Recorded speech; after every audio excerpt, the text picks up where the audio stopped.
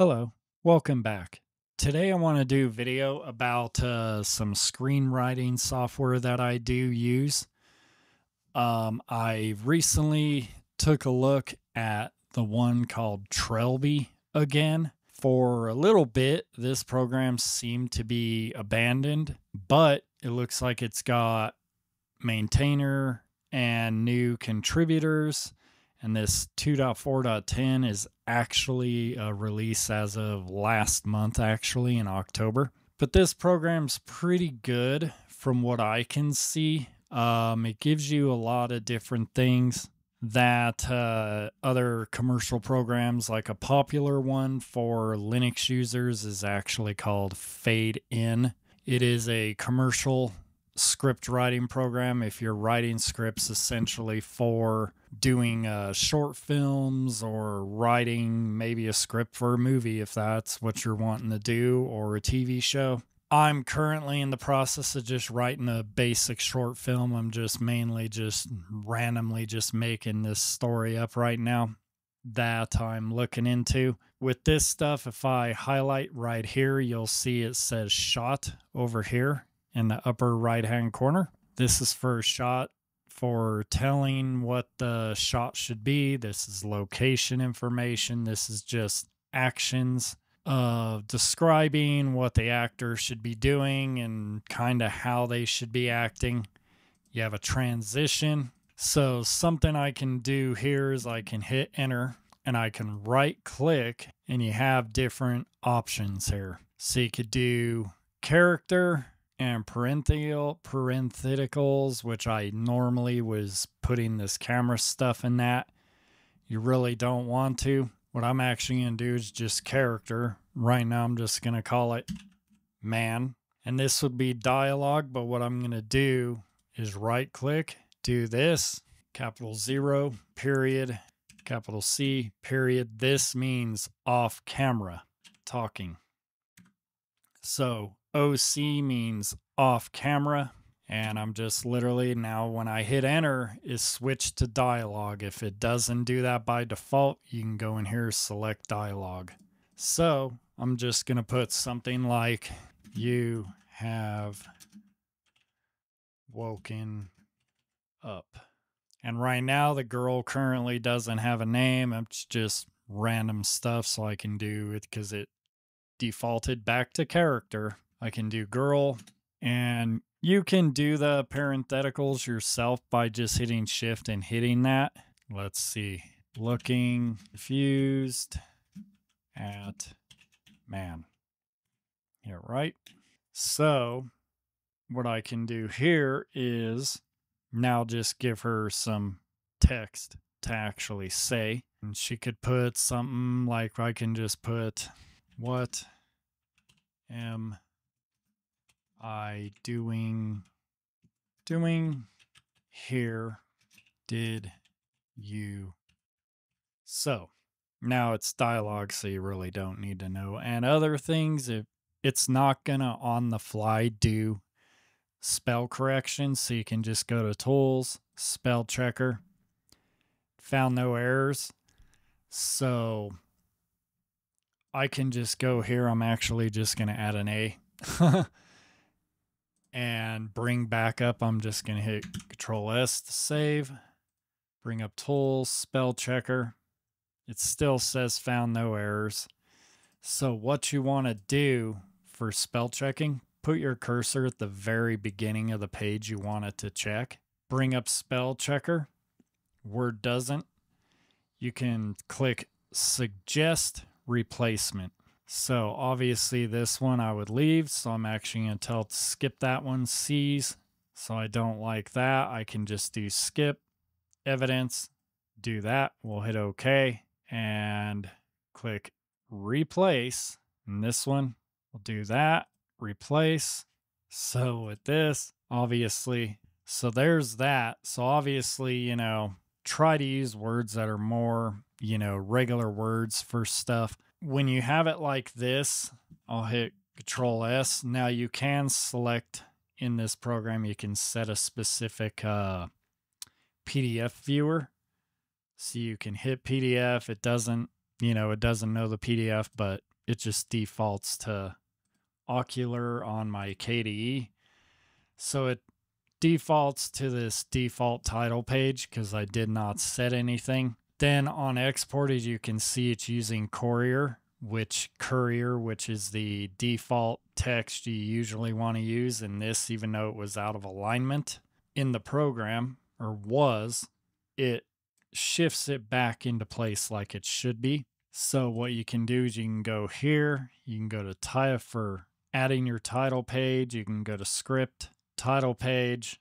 I'll go to this and just do the girl by, and I'll just put Shane. Okay, and here I'll just do something like this. I'll do phone, and then down here I can type email and just leave that, and then I can do that, and then when I go back to the PDF preview, it'll update the title page. So there's that. And then you have this, obviously. The other program I was testing is actually Visual Studio Code. I was using the open source version just called Code. It does not like to load up properly. It kind of freezes. So, but with this, because it's using the Fountain plugin, I have a better Fountain installed, actually. And you have to do your title. It's using Markdown pretty much. Credit author. So if I'm here, I can actually hit that and it'll give you your different stuff for your title stuff when you're doing your interiors and your different things. So I'll actually put the cursor down here. Let me go to the very end of the text here. I need to enable auto wrap. So if I want to do, you can hit enter a second time and it'll kind of give you suggestions. So you could do like exterior, but what I'm going to do is I'm going to do fade to, hit that, and then I'm just going to do exterior, day. You can do day, and then let's see, bar. You want to kind of maintain stuff, but it also has this here. So you can do show live preview, which is like this. But I like to do PDF preview. So once you do that, you get the fade to, it puts it in the proper location. So, you can do script writing in this. You just need to know the specific tags you need to use, which is good if you're more of a developer type. But I need to go in and I haven't used code in so long. So I need to go in and configure code wrapping so this stuff will wrap at a certain point. But my main thing that I prefer to use right now is Trelby. It's really good. The other program that I've noticed that I did suggest in the beginning, and the other program that I suggested earlier in the video is Fade In. This actually is a program developed by Kent Tessman. And as you can see, this is a software that some Hollywood script writers do use and some independent filmmakers. You see some game developer person in here also. So, but with this program, they do have a download. You can download it for Windows, Mac, and Linux. You do want to purchase this program, though, if you want to use it beyond a certain number of pages. But something you should do with this program, if you're not going to use this program, is scroll down here to extras, go to fonts, and download Courier Screenplay and Courier Prime. So you have the fonts that you can install on your Linux system or Windows or Mac for the text type that most people use for writing scripts. But as you can see, this does all the stuff, and you have all of your other stuff, your scene heading, your action character, dialogue, transitions, shot, which would be describing how the shot should look or how it should be done for the director. This is just good stuff. So here on the Trelby GitHub, you can actually see the latest release is from September 9th. So it's fairly new. But the thing I do like is because last time I looked at Trelby, there were no contributors. I think there was one. So I like that there's contributors here, and you see other stuff like from last week, last year. You have this stuff here that's fairly recent, 2 months ago. I do like that it's more under active development now. So Trilby is something I do recommend if you want to stick with pure open source, or you can use Visual Studio Code or the code open source and install the better Fountain plugin so you can just write Markdown, but specific to the Fountain programming. To do that, if you want to have your PDF view in real time so you can actually see your script on the side of code in real time while you're typing, so you can see the finished thing while you're typing. You just got to make sure you know the different script writing stuff. You got to know that you got to know all of these elements and what you have to type in for them to be correct. And obviously you can get that on the Fountain website. So if you search Fountain script, you can get fountain.io. And this is essentially a programming language for script writers. And there's a lot of programs that use Fountain. If you have a script written in Fountain, you can import it into Trilby. You can also import it into that fade in program also, that you can actually do that with that. But in here you get your syntax, and yes, there is a lot of it, but you have your actions, it's just basic text, obviously. But you have your scene descriptors, that you can do your actions and everything. You have your character there, and then some dialogue, and then person, off scene. So OS is off scene. You can do on radio, stuff like that you can do, and just to show this for the thing that I did in Trilby for the man off camera. So what I'm going to do is delete this. So what I'm going to do is man OC.